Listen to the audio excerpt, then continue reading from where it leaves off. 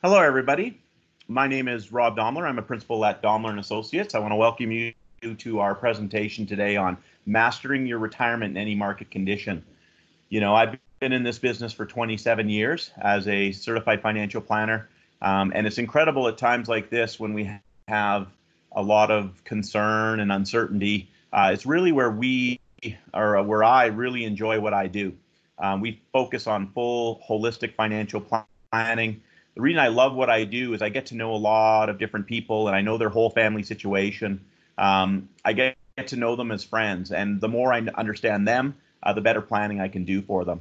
So there's a lot of different people that have worked with us for many years, owned different businesses, have been professionals for a long time, and they've grown to trust us in handling their financial situation. And really, it's not just about the investments. I'm going to spend a lot of time talking about investment planning and investment emotional investing, but it's really about bringing peace of mind to their financial situation. That's our goal. Is I want my clients to be able to walk away and know that all their financial affairs are well looked after.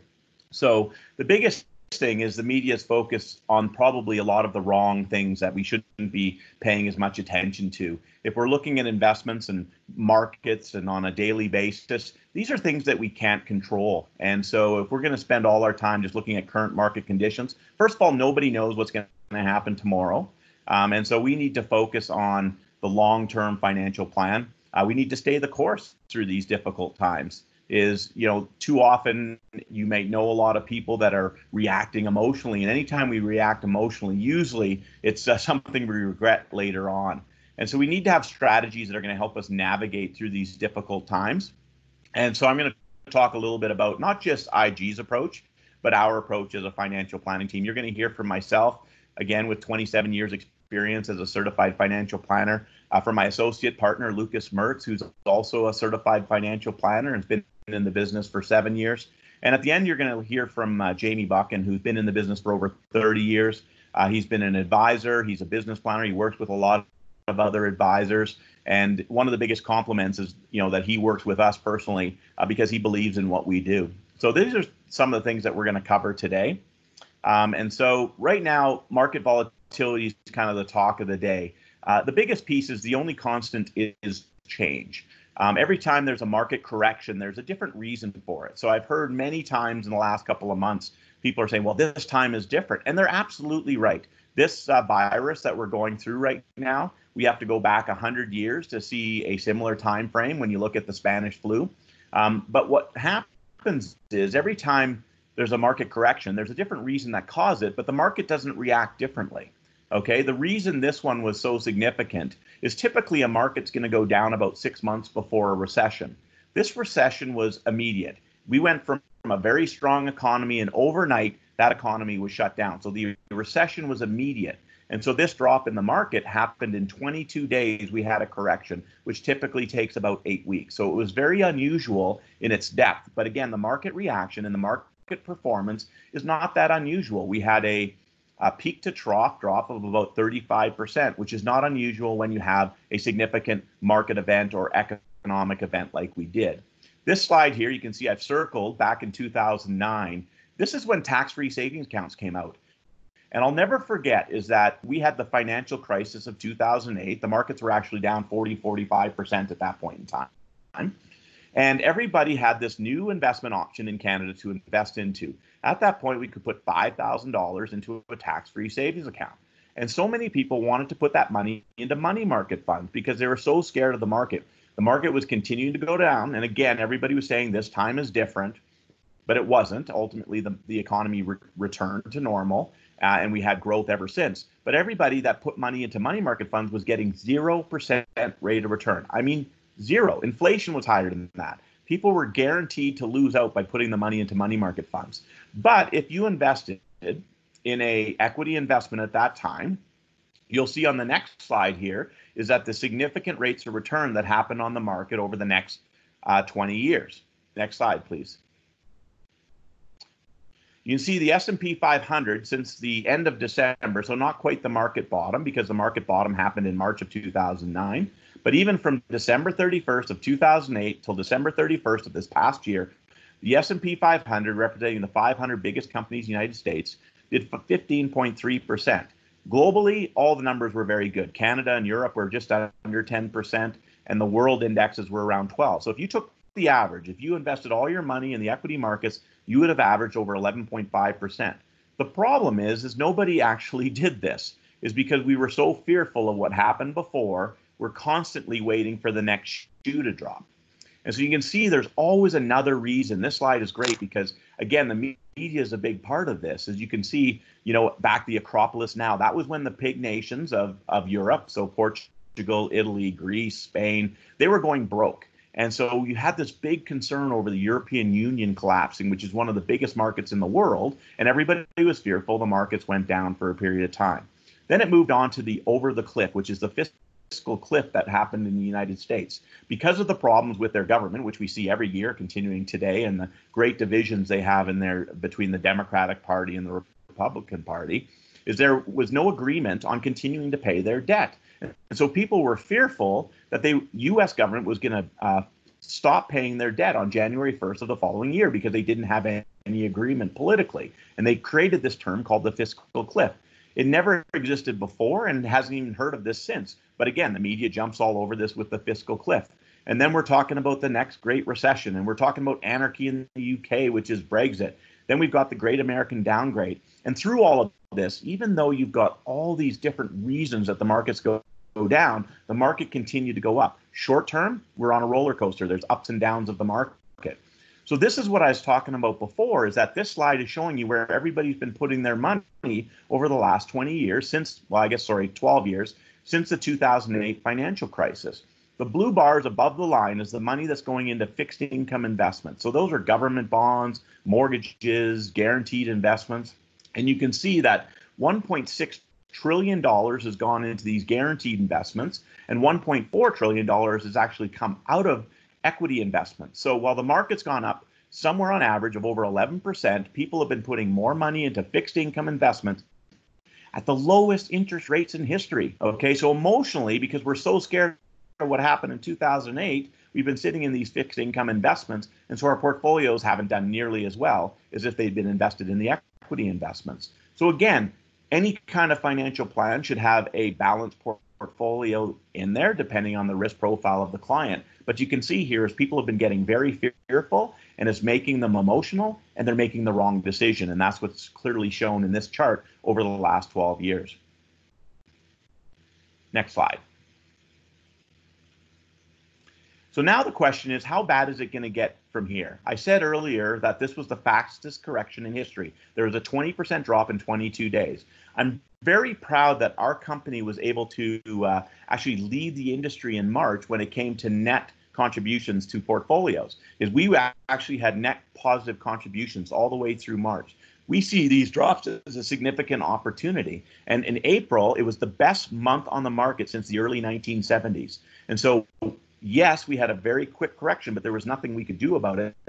But we had a significant rebound in April, and all our clients stayed on board. And by staying invested, they had significant returns in their portfolio. So despite all this negative news, which I'm going to talk about in a little bit, that negative news is actually getting a little better, the markets have been recovering. Because again, like I said earlier, typically the markets will predate what's happening in the economy by about 6 months. It was very unusual here because we literally went into a recession overnight. But typically, the market today is pricing what they think is going to happen early next year. Now, the biggest piece is anyone that sits here, if you are going on any kind of presentation where somebody is telling you where they think the market's going to go, run as fast as you can, because ultimately they don't know. We've seen many situations where people predict. There's a company run by a guy by the name of Mitch Anthony who does a lot of retirement planning. And he showed they actually followed all the leading economists of the leading investment companies in America. And over a period of 3 years, they tracked all their predictions. And these leading economists, some of the smartest guys you're ever going to know, were correct 47% of the time. You'd have been better off flipping a coin than actually listening to these so-called experts. Nobody knows where the market's going to go. And the markets always recover. They go up and to the right. And that's what this chart shows. This is a longer term view. It's really looking at a 60-year period from the late 50s into 2020. And you can see all the little red circles. There's all these big drops. There's always something new that's going to make the market go down. but you still had an 8.93% annualized rate of return. So again, the negatives are always going to be there. And if I can look in the future and look back, anytime I'm in a situation where the market's dropped 20, 25, 40%, I've got to look at that as an opportunity. Depending on where I am in my life, don't run scared. It's like Warren Buffett said, be greedy when people are fearful and be fearful when people are greedy. When the markets are way up and people are getting greedy, you need to be careful. But at times like this, the smart money is being invested in good quality companies that are unfairly being punished today, even though they're actually finding great opportunity because everybody's adjusting to the new reality of the current economy. Next slide. This is why we invest for the long haul. This is a typical bell curve. And what I'm showing here, and I've highlighted a few of the years here. On the left, I've circled what happened in 2008. And you can see on the bottom is the rates of return on the market for that calendar year. And in 2008, the market was down between 30 and 40%. My point being is that if you looked at that as a great opportunity invested in the market, in 2009, which I have highlighted on the right with that bar, is that you had a 20 to 30% rebound. 2010, another 10 to 20%. And in 2011, another 0 to 10%. So if you looked at the end of 2008 and you invested in the market, the next 3 years would have been fantastic rates of return. So again, when you're making investment decisions, don't worry what's going to happen in the next 2 weeks or the next 4 weeks. I have lots of clients that ask me, hey, what's going to happen? What's going to happen? I have no idea. But ultimately, if I can look 3 years, 4 years down the road and look back, I know this is going to be a great opportunity for us to invest. 74% of the time the markets go up and only 26% of the time they go down. That's why investing in the market works for us. Next slide, please. So what we do is largely determined by our emotions. And so when we see these significant drops, what this chart is showing you here, and all these red little circles are showing you the intra-year drop. So you can see in literally every year since 1980, there is a significant drop on the market. There's a few years that are insignificant, but most years you're having somewhere around a 10 to 20% kind of drop in the market. I've circled two here, 1987 and in 2009. In 1987, if you remember the stock market crash that happened over mainly one day, Black Monday, but it happened over a couple of days, you had a significant 30% drop in 2 days, okay? However, if you invested January 1st of 1987 and you came back January 1st of 1988, you'll have made 2% positive rates to return. So again, what did you do after those 2 days in October? You got to look at that as an opportunity. And in 2009, it's no different. So the market went significantly down in the financial crisis late in 2008, but it continued to go down in early 2009. So again, it was down 30%. But if you stayed invested January 1st of 2009 and came back January 1st of 2010, your rate of return would have been 23%. So again, when we were sitting there in March of 2009, I had to twist people's arms to say, no, don't buy the money market fund. You need to buy an equity investment. This is a golden opportunity. And that's what's happened most recently is with the market drop, we've had another golden opportunity to invest and make significant rates of return. Now, the biggest problem is when we emotionally invest and we pull ourselves out of the market when the markets are down, we can never recover. That's what this chart is showing here, is if you stay fully invested from 1999 to 2018, your rate of return was just under 6%. If you miss the 10 best days over that 20-year period, okay, 10 days and 20, that's 1 day every 2 years. If you missed that best day, your rate of return was cut down less than half, all right? Now, this market correction that happened in 2020 with the COVID crisis is a prime example. You had days in the market where they were going down 10%, but you had days where they were going up 10%. You cannot time that. Nobody can time that. And you can get crushed if you're trying to invest and you're letting your emotions take hold. So the key is the only way to success is to stay invested and stay in the market. Next slide, please. I'm going to show you a couple of different charts here, and this is what's happening in the COVID crisis here. And so you can see back in March, they shut down the economy in the middle of March, and consumer spending just dropped like a rock and went all the way down to a drop of nearly 37%. Okay, but what's happened since, and the market is reacting to this, is that consumer spending is recovering. Initially, a lot of people were in shock. This was very new. It was incredible the number of conversations I had back then as we were talking to different clients.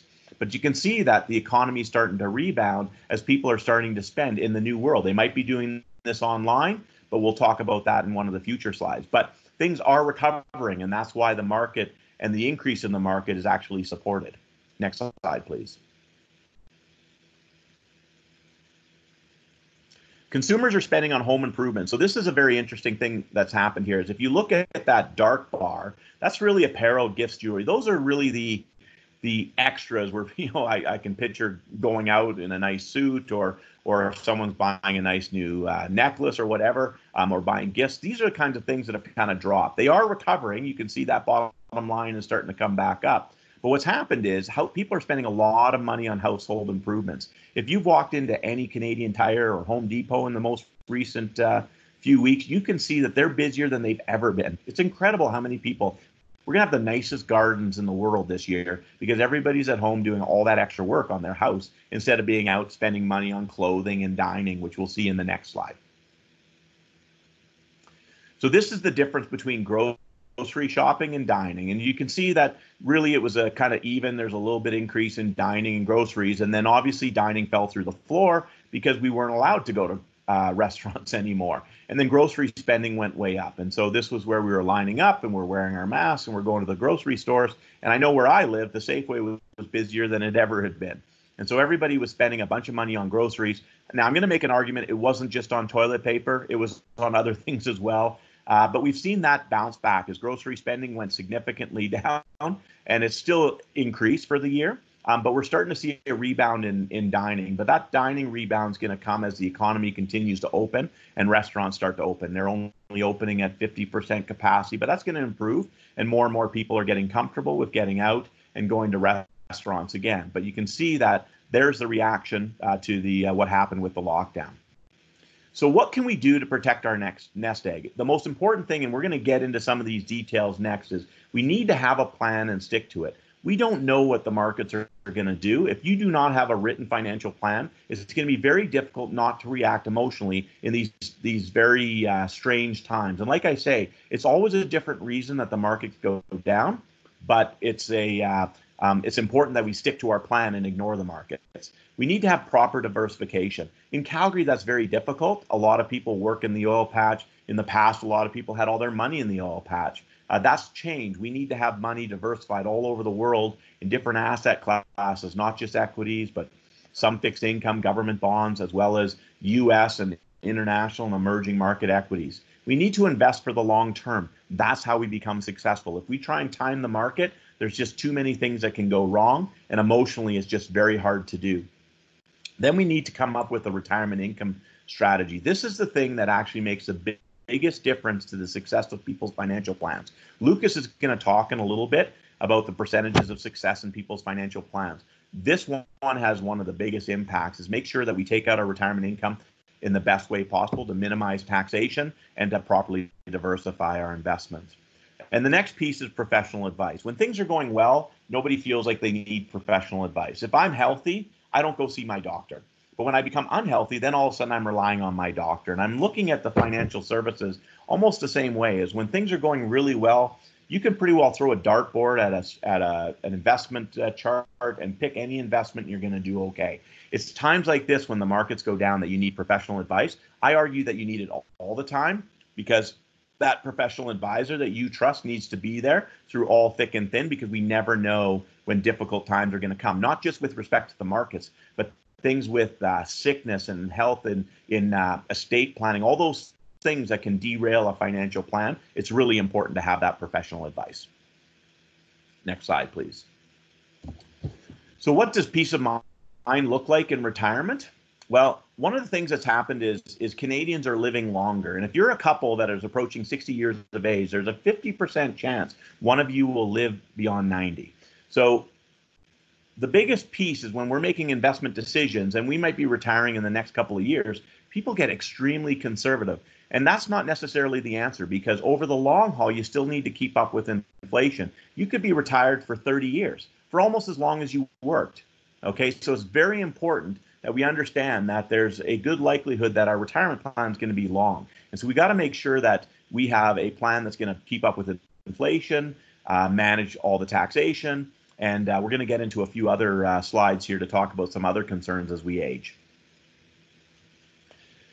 So this is something that's very important, and why financial planning becomes even more important once we're retired. The industry does surveys of clients, and it's really testing financial literacy. And we test a bunch of people between the ages of 60 and 94, and we give them some fairly straightforward financial questions. It's a 16-question quiz, and on average, between the ages of 60 and 94, they get 58% of the questions right. But the mean score for people over 80 is only 18%. Okay, so as we age, the unfortunate reality is we have a little bit less knowledge when it comes to financial capacity. That's just natural. As time goes and financial literacy becomes more difficult and there's more different types of products and stuff, it's difficult as we age to stay on top of that. So again, with financial planning for retirement, I like to break it down into really 3 stages. When we're younger and healthier and we're doing more, we call that your go-go years. When we're in, say, around 75, we call that our slow-go years. We might spend time closer to home with our family. And then as we get older, unfortunately, we call that your no-go years, where we might be more in a retirement home, staying really close to home and spending a lot less. And so your financial plan needs to adjust all of that. So the biggest problem is, as financial literacy goes down, our confidence goes up. And we actually think we're smarter than we are. And so the biggest piece is we've got to make sure we're doing sound financial planning in our 50s and 60s, and we have a sound, trusted financial advisor or family member that's helping us through all of this, because they need to be there when we're older. I can talk about story after story of clients I've had for 27 years that when they were 60, things were great, but now in their mid-80s, that we're having some difficulty because of just decreased capacity. So it's very important that we have sound financial planning and a trusted advisor. Next slide, please. This is the impact of inflation over the long haul. Now, inflation's very low today, but this shouldn't surprise anybody. I know when I was a kid, I only needed a dime or 25 cents to go get a bag of chips. And it was hard to find that dime or that quarter. Well, today, you can find that in your change drawer in the middle of your car. You'll have dollars of change and stuff like that. So, things cost a lot more today than they did a long time ago. And so if you're going to be retired for 30 years, we've got to be prepared for the increases in costs. A lot of that could be medical as well, as we continue to have more needs down the road for medical support. So that, again, is something that's really important, that your financial plan deals with that. Another piece that can impact our long-term plan, and this is something that Lucas is going to focus on as we move forward from here, but if we get into retirement and we have poor early performance, it can really adjust our long-term plan and impact the success of that plan. And so we need to make sure that, typically with my clients, I like to have 1 year of money that's kind of set aside, that's in a safe place, that if the markets have a difficult year, we can leave the money invested and let it recover, and we can use some of the more conservative money. And so you got to be prepared. It's not that this situation is unusual. It happens too regularly. So we've got to make sure our financial plan is prepared to weather the storm through these market corrections. And so with a lot of clients, what we've done is we've adjusted in the 3-month period while the market went down and now is recovering. We've adjusted where we're getting their retirement income from, and then we'll kick it back in once the markets have recovered, which we've seen. So right now I want to pass it off to Lucas. I want to thank you for your time, and Lucas is going to talk a little bit more about financial planning. Thanks, Rob. So that was some great information on previous market activity and really how to manage your portfolio through these volatile times. So I'm going to switch gears here and talk about financial planning as well as portfolio management, and really how to merge those 2 disciplines together. And specifically what I'm going to be talking about is sequence of return risk. It's something that not many people pay attention to, but it can be really impactful on how you create a retirement plan and also how you manage your portfolio. So I'm going to take you through an example here. If we had a $100,000 portfolio, given a 5% average rate of return, and we're going to use this capital to live off of in retirement. So we're going to be taking $600 a month from this portfolio. We would want to know, how long does this money last? And given that flat rate of return, our money would be depleted by age 89. So this is something that Rob and I see often is a asset projection rather than a retirement plan. And there can be some pitfalls to using a static rate of return. Because I'm sure all of us, we haven't looked over our statements the past 10 years and seen the exact same rate of return each year. No, we know that equity markets move up and down, some years a lot, some years less.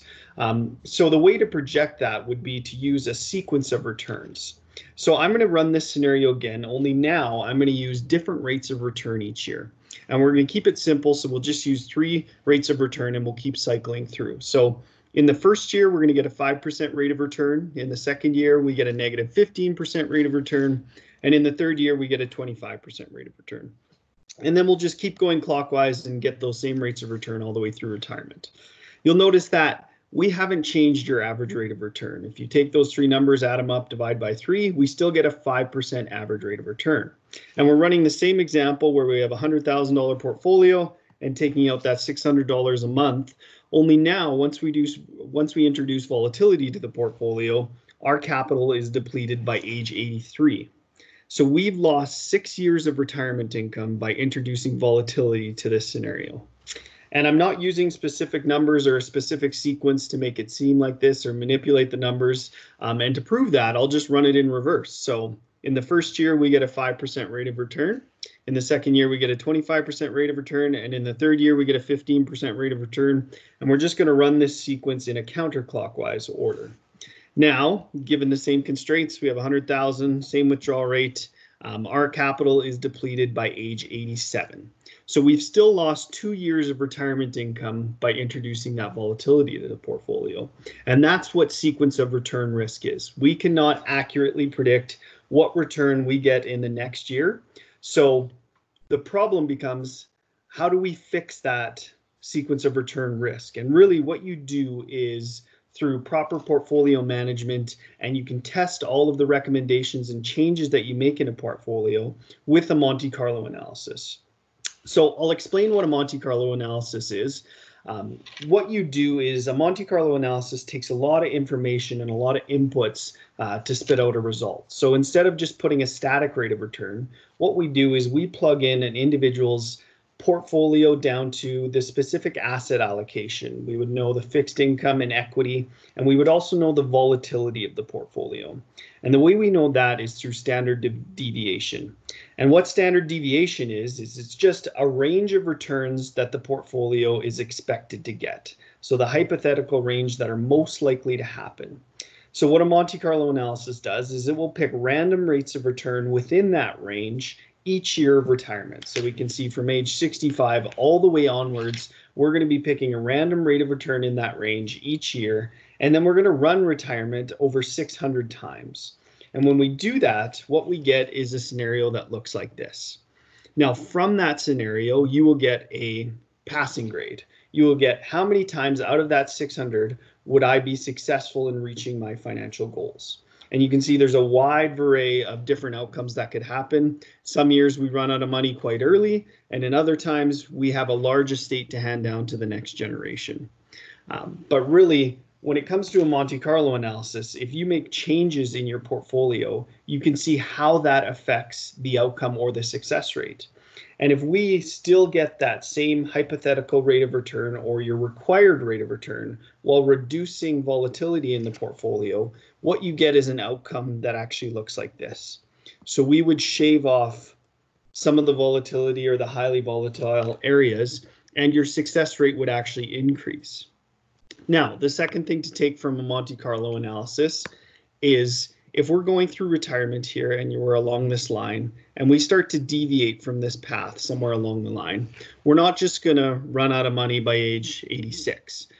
Part of working with a financial planner is updating your plan and updating your portfolio to get you back on track here. So things that you can do with your financial planner are rebalancing on a consistent basis. You might want to take money from different asset classes in different market conditions to return to that line there to ensure that you reach your financial goals. So I know that Monte Carlo can be a tough concept to wrap your head around. I know the first time I heard it, I didn't quite understand how I could have the exact same average rate of return as somebody else, but have a different outcome than them and a different amount of money at the end of the day. So I'm the type of guy that needs to prove it to himself, and I actually created a big Excel spreadsheet, and I took the actual rates of return from the TSX over a 25-year period, and then I ran that through a retirement scenario, and then I ran it in reverse. And you actually get drastically different outcomes when you do those two exercises.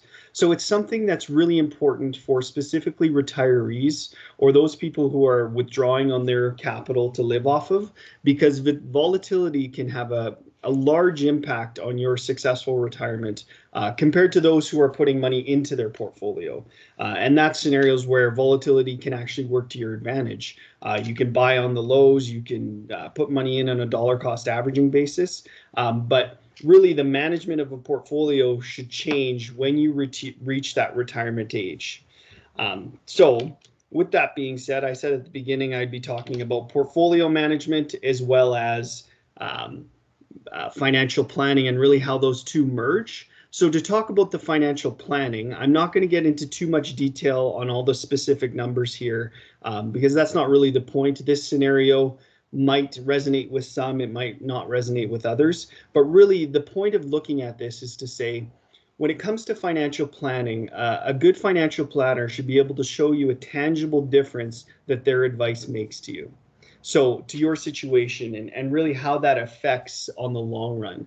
And the way we do that is by creating a financial plan, a written financial plan, and really showing in numbers with our planning software how that makes a difference. And that's important for us as financial planners to see that all of our strategies make a difference, and as well for clients to see that a financial planner is actually creating value for you.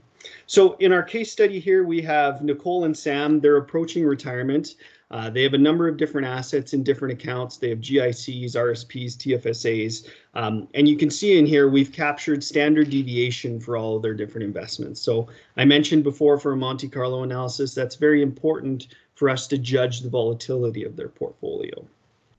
Now, currently what they're doing or what they're planning is they want to withdraw all those RSPs early, spread out the tax bill. This is what we hear from people quite often. They also want to transfer the chalet to their son, Al, and pay the capital gains on that. And they have a GIC earmarked for that event. Now, some family planning that's come into this scenario is Al doesn't have any savings, and he's engaged to somebody that they barely know. And then the final thing is they want to use their TFSAs for annual shortfalls and big lump sum costs. So they're using their TFSA more as an emergency fund rather than a retirement vehicle. Now, the first place we start is through cash flow. So we want to know, what are they spending? What are their fixed expenses that they need to cover in retirement? And what are their discretionary expenses that they plan on covering? So that would be their financial goals. What do they really want to do with their retirement, and how much do they need? And then we see, where are the incomes coming from? So they have some pension income, CPP, OAS, GIC, some guaranteed types of income, and then there'll be a gap there. So between what they want to spend and what their fixed incomes are, what do those investments need to cover? And that's really, how do we come up with that sustainable withdrawal rate? Now, they sit down with a financial planner here and come up with 5 strategies to improve their financial situation and create that full retirement plan. The first one being splitting their pension income. Now, this is a basic retirement planning tool that a lot of people use, and it's a great way to, instead of having all of the pension income taxed under one person's name and bump them into a higher tax bracket, we split it between the 2 spouses, and we can actually reduce taxes that way.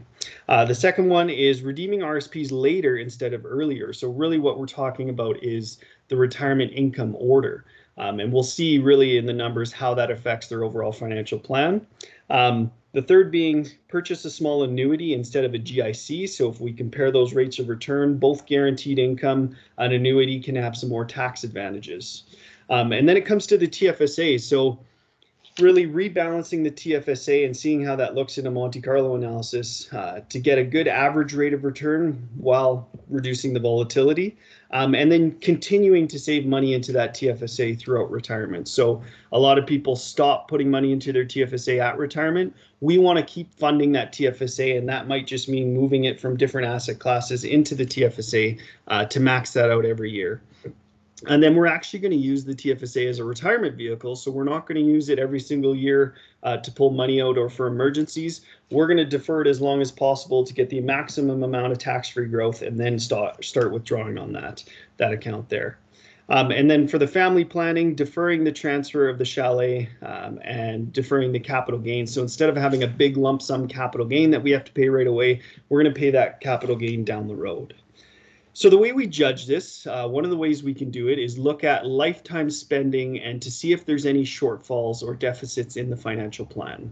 And really what this chart is showing us here is every single year, how much money do we need in retirement? And then where are those sources of capital coming from? And you can see at the end of their retirement, they actually have a shortfall, and it equates to around $500,000. So a number of things would have to happen. Either we would have to redo the retirement plan, and they would have to live off less in retirement. They could push retirement back, or we could do some financial planning to see if we can reach all of their goals. Now, we would compare this side by side with all of our recommendations. And in this example, all we're including here is splitting the pension income. And you can see that it actually increases their lifetime spending by $100,000 and decreases that shortfall at the end. Now, that's just one example and one way to compare the financial planning. A different way to do that is to use the Monte Carlo analysis like I was demonstrating earlier. And this is really tying the financial planning and the portfolio construction together to see that success rate at the bottom here. So without any financial planning, as of right now, if they did nothing, they would have a 66% chance of reaching all of their financial goals in many different market conditions. So in some of the worst market conditions and in some of the best, they came out with a 66% chance. Now, when we start introducing these strategies, we can see how that affects that success rate. So like we talked about earlier, splitting that pension income actually increases it to 67%. And there's that $100,000 of net lifetime spending. Now, back up a bit here and talk about these three metrics. We have net lifetime spending, lifetime tax, and net estate. And these are really three good metrics for us as financial planners to look at to see how our strategies and the things that we put in place, how they affect your financial plan. Because sometimes people just look at net estate, it might be quite larger because of all the strategies we put into place, and they say, I don't really want to hand down more to the next generation. Well, then we can do net lifetime spending. You can actually spend more of your money in retirement. So those are two different contrasting ways to look at it. And then everybody wants to decrease the amount of tax they pay, so we can look at that metric as well. So the second piece that we put in is change the order of redemption. And you can see that really affected that success rate a lot. So we jumped from 67 all the way to 83%. And it affected net estate, lifetime tax, and lifetime spending in that order. Now, the third one is buying an annuity, and that bumps it up to 89% as well. We save more tax buying the annuity rather than using that GIC. The other one was optimizing the TFSA, and that bumps us up to 92%. So really using the TFSA and being effective with that TFSA makes a large difference down the road. And then the final one being defer the cottage capital gain payment. So the longer we can defer that capital gain, rather than paying the tax today, we want to defer that as long as possible. That gets us up to 95% success rate. And that's really the takeaway here, is to see we started at 66% with no planning. That was our likelihood of success through retirement. And through all the financial planning, using the software, we were able to show that we increased that to 95%. So we increased lifetime spending by over $500,000, decreased lifetime tax by $124,000, or increased their estate by $1 million. So really significant way to show that the advisor in this scenario is adding a lot of value through that financial planning. So with that, I will hand things over to Jamie Buchan. And really what he's going to be talking about is what should you be looking for in a financial planner. He has a lot of experience working with a number of different financial planners, not just at IG Wealth Management, but a number of different institutions. And he's really going to say, what should you look for in an advisor, and then why he works with the Daumler team moving forward. So I will hand things over to Jamie, and he will take you through this. Thank you so much, Lucas. Greatly appreciated. And really, after all of that, what you and Rob both did, you'd actually ask yourself, where do I go from here? If you're already an existing client, what gives people peace of mind is actually seeing this is what these guys do and their team does in behind the scenes. And so for most people, they're going to ask, well, how does this work for me? You know, like how does that picture be represented in my particular situation or with my planner if you're actually not working with this particular team or one of the teams that I coach? I actually will not coach a team that doesn't do holistic, interconnected financial planning. And this is kind of what this means to me when we go over this particular little, quick like test to see what you're getting. And one of the reasons I do work with the Daumler team, and the only teams I do work with, is I want to make sure they're doing proper financial planning for their clients. So there's a clear distinction between someone who's just an investment advisor, an insurance agent, a stockbroker, whatever it might be. If you're not getting all of these, and they don't score between 14 and 16, and I would add 3 or 4 onto there. And when I go over these, I'll show you what I mean by that. But really, this is what a financial planner is. I think Rob was saying about someone who thinks they could predict the market and accurately, like nobody's really been able to do it. I mean, Warren Buffett one year had a negative portfolio of somewhere around $30 billion and his ups and downs and with his net worth. So don't think that they get it right all the time either. They just right and they stay in the market more often. So if the person you don't score at least 14 to 16 in here. This says run to find a new advisor at 6 or less. If it was 13 or less, I would say what you have is not a financial planner. So first of all, in the first category about to hear from your financial planner once a year, minimum for sure. If it was only once a year, I would not score that as a point. That is not a financial advisor from my perspective. You need to be in constant contact via the phone, face-to-face, whatever it might be.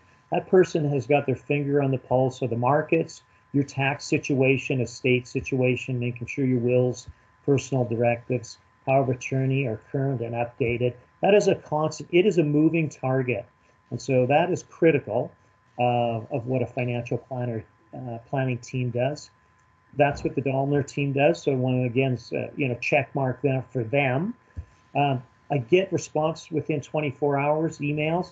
I would say that's probably more true than not with most people. It's going to be in a timely manner no matter what. But you would expect a timely response. Again, check mark in their particular situation. When we talk about guaranteed retirement income options beyond CPP and OAS, those are just small components. You probably saw in looking at Lucas's presentation, there's all these different things, TFSA, GIC, your RSP, your RIFing, like an acronym for just about anything. How does that all bind together? And what Lucas showed you was an excellent demonstration of what an actual real financial planner should be doing, is looking at all those components to maximize your rates of return. Once again, a check mark in their situation. Remembering, I don't work with just the Daumler team. I work with many, many teams. So it's easy for me to be an advocate of them. I referred them over 20 clients myself. And the reason I have is because I feel very confident that you would get exceptional service with this particular team. All right. My advisor asked me questions about my life goals and aspirations. Well, it goes well beyond that. They should be asking you questions not only about that, but your families, your kids, intergenerational financial planning, succession planning, all of that. That is a big, big question. Goals, aspirations, those are definitely a part of it. But at the end of the day, in that, it's giving you peace of mind. And once again, check mark with the Daumler team. I have a copy of my written financial plan, and it is updated often. And really has to be. I mean, some of these financial plans can be 80 to 100 pages long. Well, you probably wouldn't get that because it doesn't make sense. Because the second you walk out of their office, The plan has already started to change. The markets are changing. Tax situation changes. There's a COVID. There's a change of government. So it is a moving target, hence why you'd want to stay in contact with your advisor more than once a year, and at least talking to them 2-3 times a year. And that's once your financial planner is well situated and grounded, and really the foundation is set. If you're in a relationship, both partners' views have been addressed. Yeah, financial planning isn't about one partner like ever. It's always about both. And so, some people indicate that, my husband, my wife, they take care of all this. Well, what if your husband or wife isn't around? It's critical that both people are a part of that. So if you listen to that whole presentation before, what I'm saying, and you go, well, this stuff doesn't make sense to me. I mean, this is like voodoo math or whatever it is. Well, that's fine. What you need to know, that's what's happening in behind the scenes. I had one of my referrals to the Daumler team came. We went to their presentation. It was very similar to what we just saw. And I was sitting in the audience with him, and he turns to look at me. He goes, I don't know exactly what he's talking about, but he sure seems to know what he's talking about. And he had an incredible amount of confidence in him. I have incredible amount of confidence in both him and Lucas. And he transferred all his assets over to Rob and his team, and there's no way he could know everything that they knew, but he trusted them, and what he has now is peace of mind. My advisor tries to help me improve my financial habits. Well, sometimes planners, at least when I was a planner, I know with this team, sometimes they have to be behavior modificationists.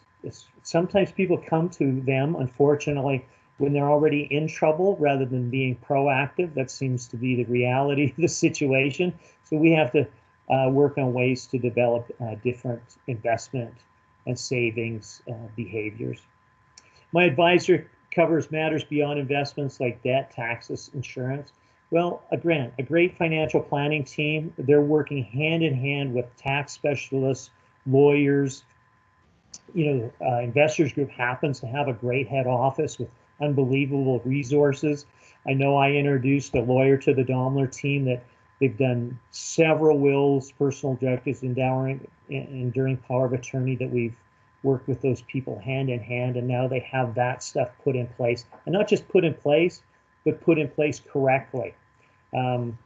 Again, I don't want to go into too much detail here, but I've seen wills that aren't written properly. They're going to cause more problems than even if you didn't have a will and you died intestate.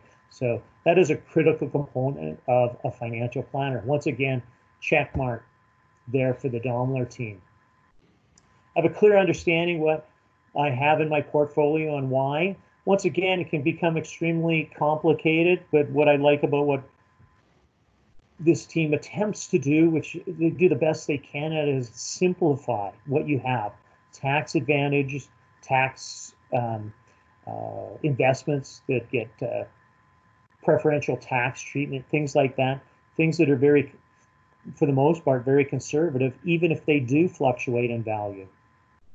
I've maximized all income splitting and tax deferral opportunities. There are almost so many you can't name, and the only ones that you get introduced to that may or may not be applicable to you. But again, similar to what Lucas showed, is here are a few strategies that if we put in place would reduce the amount of tax, increase the net worth, and so on. My advisor has clearly explained the cost of ownership of my investments. Well, there's things called MERs, management expense ratios. What does it actually cost to get all this advice and save all this money tax-wise and give you peace of mind? I think that it's important to know that people do get paid for that. Investment advisors get paid. The institution gets paid. That's whether you have your money at the Royal Bank or a co-op, wherever it is. There is a cost to doing business. What I teach and what they demonstrate is, do you feel you get value for what you pay? And that's the bottom line. And if that comes in the form of an intangible, which Lucas talked about, tangibles and intangible, like you could say, hundreds of thousands of dollars in taxes, but what is the value of having peace of mind knowing people are taking care of your financial plan? My advisor is a certified financial planner. And I would go, that just makes sense, right? That's what their training, their background is, right? If it's not that designation, it should be something at least as equal to that. But that is the industry standard, and that's what you need to make sure you look for. Once again, a check mark there. My advisor understands my tolerance for losing money because we have talked about it. I mean, personally, I don't really like the way that's worked because in all my experience with the Daumler team, and I've known Rob for 27 years plus, and with my experience in the industry, which was over 30 years altogether, working with teams and stuff, very seldom is there a loss is even on the table with the type of investments they do. You might choose a capital loss, but really losing money is generally not an option. I know in the years that I've worked with Rob and on my own, never had anyone lose money unless they decided to sell at an inopportune time. So, but that question maybe should be better worded. I understand that my portfolio may go down in value at any given period of time, and I have to learn to be comfortable with that if I want to benefit from the long-term growth. I have a current will and power of attorney. I would also include in Alberta, we have the personal directives is for health. All that stuff is so critical. In fact, you could do a lot of this other stuff, right? And you've dropped the ball on these. You could be in some trouble, especially if you're dealing with elderly parents who have dementia or Alzheimer's, or you have to, make sure you care at a different level. And same with your kids and going into you. So that stuff should be taken care of very early in life, right? Making sure you pick the right kind of guardians for your kids, right? If you are guardians, what you're, what you need to do. Even if you're an executor, there's 37 things on a checklist that you were responsible for. So do you want to take that on? And vice versa, if you give somebody an executorship. So that there's only a few words in that box, but the extent is massive. I mean, that is so critical. And once again, that's what I like about Rob, the team check mark, making sure that those are done right for their clients. And again, I got like tons of stories, and I may share one when I'm done with this. My advisor is a simplifier. I come out of the interactions with greater clarity. And what is like clarity? I don't understand exactly what an MER is and how it works, and how the stock market works, the intricacies of it. Maybe not, but understanding the simplification of money goes up and down. Here's how it works generally. You're well diversified. Again, just a way to help give you peace of mind that the kind of portfolio you have and the kind of plan that you have put together is going to give you and your family peace of mind. I am confident my savings will last through retirement, even with market volatility. And again, that was a really good example of what Lucas did early in showing the plan of, Monte Carlo and all those different type tools that are able to be used. So again, in the Daumler and with Lucas working hand in hand with him and the team, I would give this team 16 out of 16, and yet I'd add a few categories on it. I'd give them like 20 out of 20. So I can't be totally objective because I've actually decided to move my family's financial planning to the Daumler team, and I could have chose just about anyone I wanted. So that's how confident I feel in this team, and that's why I feel like I'm a huge advocate. And I've referred over 20 people to this team, and I will continue to refer people because they have a check marks in each one of those boxes. So, and situations that I was able to introduce, like including my own with my father who's got dementia, who's a bit of a runner, trying to find a safe haven for him. Also, I had a story with my grandmother and her sister. They didn't have the wills. Here's one of the reasons I'm so, I don't know if anal is the right word about that, making sure that stuff is properly done. The wills were done for my great grandmother. And my grandmother and her sister, my great-grandmother lived with my grandmother, and she took care of her for 10, 15 years. Fed her, made sure her medication was there, lived in the same house. And when she passed away, she left my grandmother her home. And seemed like a reasonable thing to do. But my grandmother's sister was not very happy, felt that the home should be split in value and she should have got half. And there might be an argument for that. But at the end of the day, they never talked again ever after that point, because there was no family communication. There was no sharing of the will, sharing the information. Even though everything was done the way someone was thought, there was a relationship that was torn apart, that never got put back together. And with proper financial planning and proper communication and succession planning, that would have never happened. So this is one thing that we would never want to see anybody who's a member of the Daumler family of clients ever see happen to them. Once again, I got a dozen stories similar, but that one really hit home. That's one of the reasons, I spent a lot of time explaining why that is so critical, right? Anywho, that's all I have to say about that. But, if in your mind you went through this and, your experience with the Daumler team or with a financial planner is, 16 out of 16 or out of 20, you've got yourself a good financial planner. Thank you. Thanks, Jamie, and thanks, Lucas. I really appreciate all the things being said there. It's so important. There's many of my clients, we have multi-generational planning going on. So when you're doing your financial planning with your advisor, they need to know about your kids, your grandparents. There's just so many things that happen there.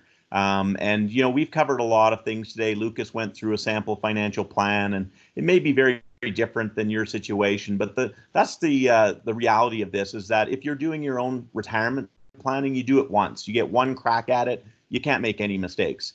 The advantage of working with a professional advisor is that we do it, many, many times for many different families and generations. That's really why I love what I do, because it's incredible the conversations I have with my clients that aren't just about, again, investments, because investments are something that we have very difficult time controlling the outcome, but we do have control of making sure everybody's looked after, making sure our clients have full understanding and peace of mind on their retirement plan. So we will just want to thank everybody for coming here. By all means, share this video with anybody else that you know. You can easily reach out to us anytime if you would like to go through this process, explore your current situation and build a financial plan. Like Jamie talked about, we need to monitor and adjust that plan as time goes on. It's not a one-time event. It needs to be going on a regular basis. And so again, I'd like to thank everybody for your time, and please don't hesitate to reach out to us. Here's our email addresses and our phone number. Obviously, a lot of us are working from home today, but again, thank everybody for your time, and please don't hesitate to ask us any questions via email if you would like to get more information. Thank you very much.